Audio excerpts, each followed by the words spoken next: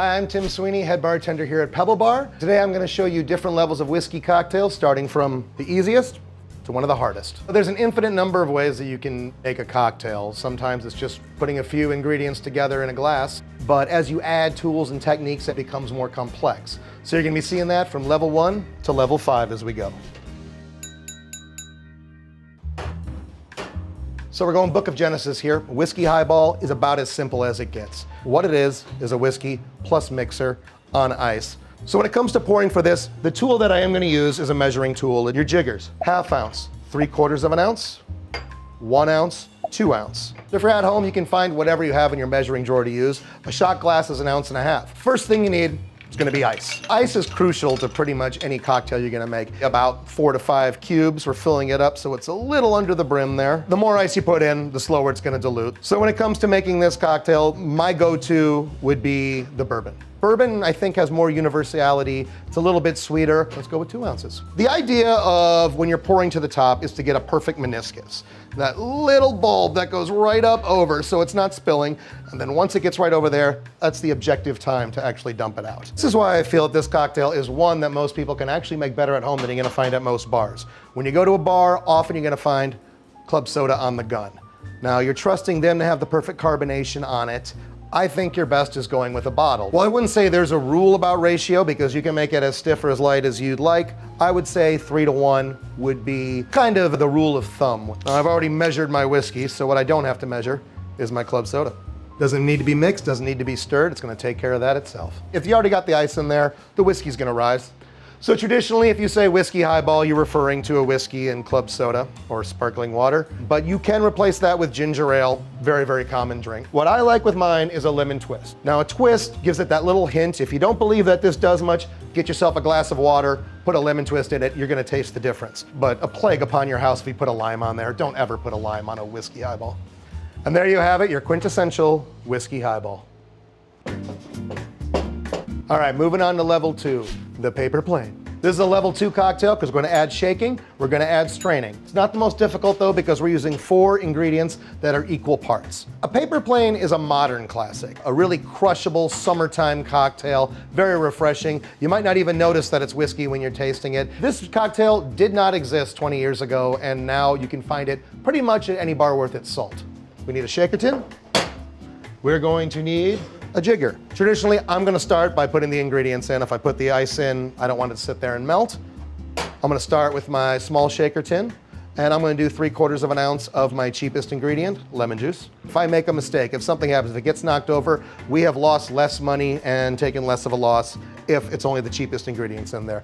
Next, I'm gonna move to the Aperol. So Aperol is an aperitif. It's known as an Amaro. We're gonna have some bitterness with the Aperol. 3/4 Amaro Nonino. This is a bit lighter and fruitier, and these are much lower ABV, that's alcohol by volume, than your whiskey is gonna be. Your whiskey is going to be considered your base spirit in this one. It's got the most dominance. Next up, bourbon, and 3/4, 3/4, 3/4, 3/4. We have 3 ounces of booze sitting right here. Now we're ready to add ice and start shaking. I was taught 5 to 7 ice cubes for a regular drink is the way to go. Coupe. Holy hell, let's do it. So I bring it to an ear like you're throwing a football. And it's quick, rabbit-like start-stop. I try to keep my hands here, or maybe possibly here if I'm doing it, because I don't want my 98.6 degree hand to affect the cocktail as I'm shaking it. Citrus loves agitation. So when I'm shaking pretty much a lemon or a lime cocktail, the best way to do is to hear those little bits of ice start splitting off. You should be popping off in the opposite direction. So when it comes to straining, we're using a Hawthorne strainer. This beautiful creature like this. Pretty easy, you put it right on. It's got that little gizmo to push forward to make sure it's as tight as possible. Not gonna get any of those ice chips as you pour it out. So you should have that good froth on it. So the one thing I'll say about this glass being up is that nothing more is gonna happen to this cocktail once you pour it. So the cocktail has to come out perfectly. There you have it, the paper plane. We're going to that level 3 cocktail, the night train. This is a level 3 cocktail because we're involving stirring. The stirring might look easier than shaking. Shaking looks sexier, let's be honest. But actually it's gonna involve more technique than shaking ever does because your dilution process has to be perfect. So the first thing I'm gonna do is I'm gonna get my mixing glass. I love seeing my cocktail. Some people say metal's better because it actually makes it colder. This is a personal preference. So when you're stirring a cocktail, you're just trying to chill and dilute it. When you shake a cocktail, you change the entire texture of it.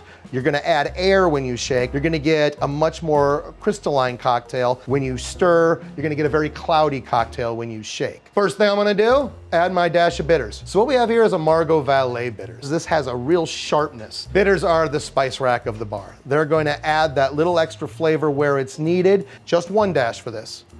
We're gonna do a ½ ounce of Amaro Chocharo. Amaro Chocharo is probably the sweetest and darkest part of this composition.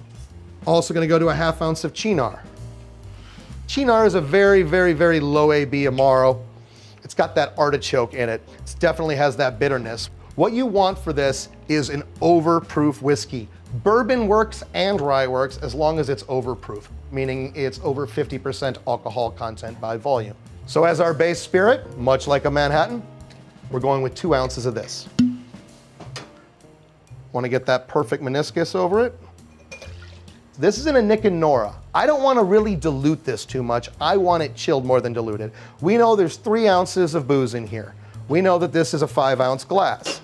Ideally, I should do it so about 4.5 ounces are filled in this glass. You never want the glass completely filled. Somebody told me once, a full glass is sloppy, not generous. Once I add this ice, I'm gonna start stirring pretty much immediately because time is of the essence once I do this. Let's put about that much in it and we're gonna start stirring.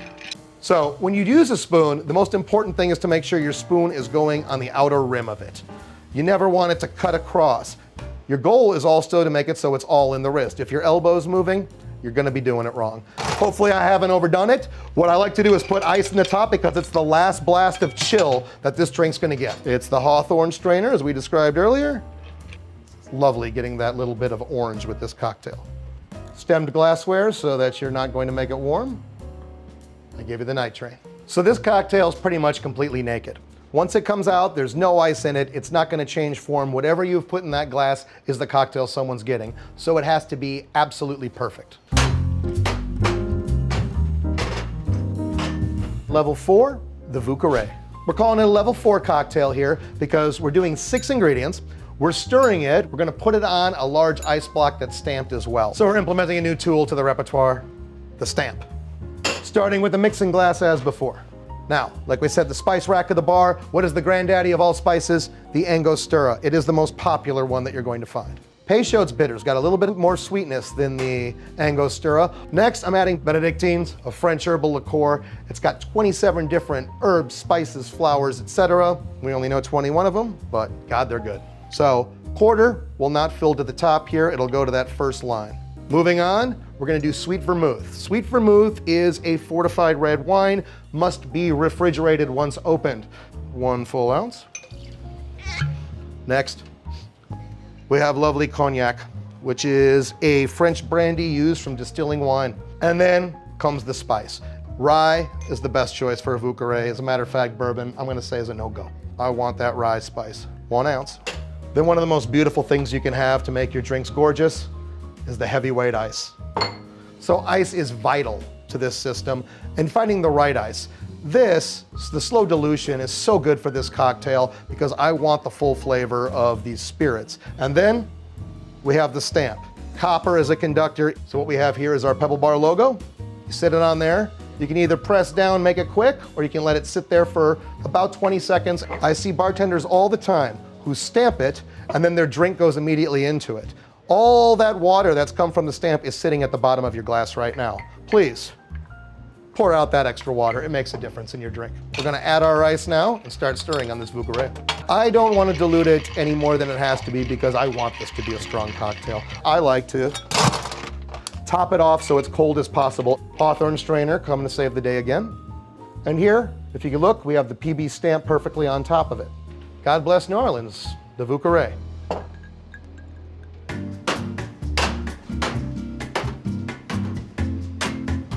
We're doing level 5, one of my personal creations, the Crimson and Clover. So this is a level 5 cocktail because we're gonna be emulsifying egg white. we're going to be double shaking it. We're going to be using 2 kinds of strainer on this. And at the end, if I've done my job, the cocktail must look gorgeous. It's tart and fruity. It has a little bit of sweetness, but what the egg's going to do is going to dry it out and kind of draw back that sweetness. The egg's also going to add that froth to the cocktail that we really want on top. So we're going back to shaking on this. First thing is the egg.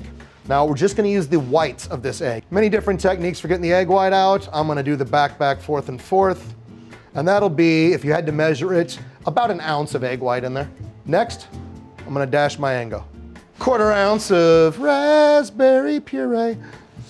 Next, we're gonna go with a 1/2 ounce of simple syrup. What I like to do is kind of leave that puree in there. It's gonna stick, so the simple syrup will kind of help drain that excess out. 3/4 lemon juice. So what we have here is a bit of a whiskey sour concoction with the simple and the lemon. Next, we're using port. Now, port is adding brandy or other spirits to a fortified wine to give it kind of this sweet and fruity texture. 3/4 ounce of that. So, love that Teeling is kind of the perfect whiskey for this. This is Irish whiskey. So what I'm gonna start is with a dry shake. That means it's a shake without ice. I wanna get all those ingredients good and mixed. It looks like a beautiful strawberry milkshake, already all mixed up. Now we're gonna do the wet shake.